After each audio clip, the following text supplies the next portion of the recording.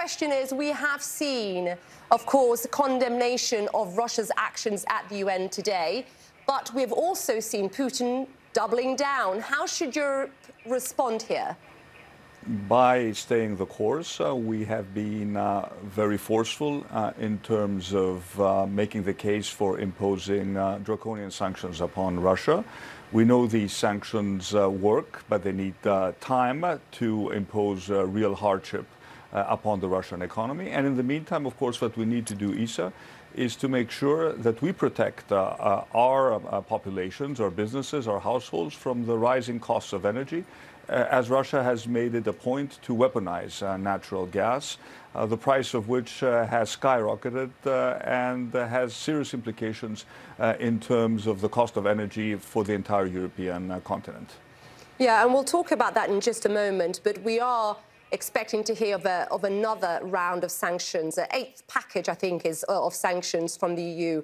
Can you give us any details of what that will include? Will it include a plan to cap Russian oil, Minister? I'm not ready to comment on the eighth package of sanctions because we're not there yet. Of course, it's a topic that is being discussed currently at the technical level until it is actually presented to the European Council. But what I can tell you, he says that the 7 packages that we have already put in place constitute a very, very significant intervention in terms of imposing significant hardship upon Russia. But as I told you, we need to be certain that we stay the course. We need to maintain the cohesion of European societies ahead of a very difficult winter. And frankly, we need to also be more aggressive in containing the impact from the rising cost of gas. Greece has been at the forefront of lobbying for a cap on all the gas that is currently traded in Europe, not just the Russian gas. I think this proposal is gaining more traction, and we're also looking forward to more specific recommendations by the Commission on how we can confront this weaponization of gas by Russia. I know you can't tell me what is in the package. Can you tell me what you think ought to be in this next round of sanctions? I mean, and are all 27 nations here on board? I'm thinking here of Hungary. Well, I can't speak for Hungary, but certainly we need all countries on board. It's no secret that Hungary has voiced significant concerns about adding to the existing package. What I can tell you is we want to make sure that whatever sanctions, additional sanctions we impose on Russia should hurt the Russian economy more than they hurt the European economy. So there is a menu of options on the table, but it's not like we have tons of options that we have currently not explored. I think most of the sanctions that one can contemplate have already been imposed. Let's talk about really the impact that this is having on Europe and the cost, obviously, of the energy prices that you were talking about there, Minister. What impact has this had on Greece? Well, I think all European countries have been struggling with the fact that the cost of energy, primarily the cost of gas, has skyrocketed. And of course, as you know, there is a direct transmission of the cost of gas into the price of electricity. So we had essentially to deal with a double problem. What we've done in Greece, and I think we've been pioneers at the European level, is to put in place a rather sophisticated mechanism which essentially captures the windfall profits of the electricity producers at the source. Then we direct those profits into a special solidarity fund in order to help us subsidize the prices of electricity and also natural gas. So we've told our people that they will be paying more for energy, but we are trying to absorb as much as we can in order to make sure that the increases in the cost of energy, in light of what is going to be a difficult winter, are not going to be exorbitant. This is the logic that the European Union is also adopting. So I think they've looked at what we've done in Greece. We have proven that this method actually works. So every single day we're actually capturing millions and millions of windfall profits and directing them towards this subsidy scheme. And I think that the European Union is going to recommend that all European countries use a similar arrangement. So this is a first line of defense to ensure that we make a market intervention, which in my mind is absolutely necessary when we deal with these extraordinary situations. And as you were talking, Prime Minister, we were seeing some of the images of the Greek Parliament, I think it was, and different municipalities. They've had their lights turned off. Is this something that you will continue doing? Well, I mean, we all, at the same time, we all need to be sure that we need to consume, to conserve as much energy as possible.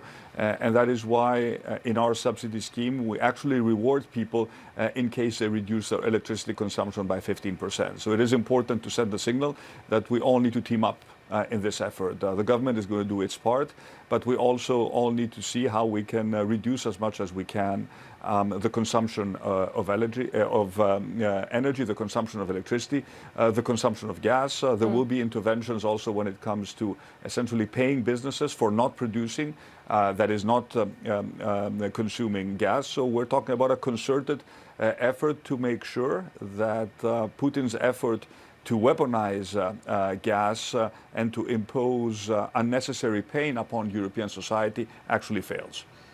And we have seen unity within the EU vis-à-vis the war in Ukraine. We have also seen not just surging gas prices, but also a cost of living crisis. So how much appetite, Prime Minister, is there at home to continue supporting the war financially, given, of course, the financial challenges here? Well, it's the cost of energy that has driven global inflation, Isa. So this is a real problem, and that is why in Greece, on top of what we do on the energy front, we've also announced a support package for more vulnerable households to help them with the cost of living crisis in general. We are in a position to do that because the Greek economy has performed extremely well over the past year. I expect growth in Greece to exceed 5%, and this is giving us the budgetary space to be able to support more vulnerable households. But of course, we constantly need to make the case of why we need to support Ukraine and why we cannot essentially compromise with the Russian blackmail, because we need to send a signal that this is not just about Ukraine. This is about any authoritarian leader who thinks that borders can be changed by force. So there is, I think, a broader message to be communicated by the international community when it comes to standing up with Ukraine against Russia in this unjust war. Prime Minister, I want to move away, if I can, from energy and focus really on accusations being made by Turkey, accusations of crimes against humanity on the question of migrants. Your response here? I mean, this is a completely preposterous claim, Isa. Greece has saved tens of thousands of people at sea. Just today, we actually had 2 shipwrecks. We saved more than 100 people, amongst them many children. So to accuse Greece of crimes against humanity, and this accusation actually coming from a country that has a track record of weaponizing migrants for political purposes, is completely absurd. I should remind you and your viewers what happened 1.5 years ago in March 2020.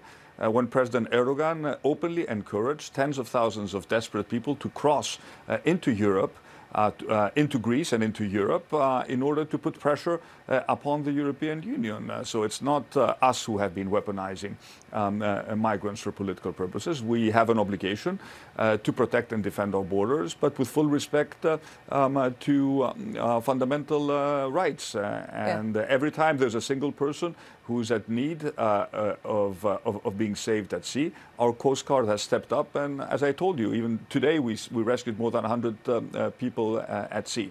So it is a complete reversal of reality, and I'm really disappointed at this sort of constant war of fake news. We should be able to sit down with Turkey and discuss as civilized neighbors and not and cooperate on migration. I've been the first who has said that Turkey has an important role to play when managing the migration crisis. But this is certainly no way to sort of to conduct international affairs on the part of Turkey. But Prime Minister, why would, just help us understand, why would Turkey or President Erdogan do this? What does Turkey get from these comments? Look, I'm in no position to to know what President Erdogan thinks and whether this is, simply a domestic play. But what I can tell you is that over the past months, we've seen a crescendo of Turkish rhetoric primarily directed against Greece, with completely baseless, preposterous allegations challenging the sovereignty of Greek islands. We've said very, very clearly that this pattern of rhetoric is unacceptable. There's only one playbook for solving differences among states, and that is a strict adherence to international law, and in our case, to the law, adherence to the law of the seas. And we constantly encourage Turkey to sit down and discuss based on those principles. I mean, after all, we are neighbors, and we need to find a way to resolve our disputes in a civilized manner. Greek Prime Minister Kyriakos Mitsotakis appreciates taking the time to speak to us. Thank you. Thank you very much, Isa.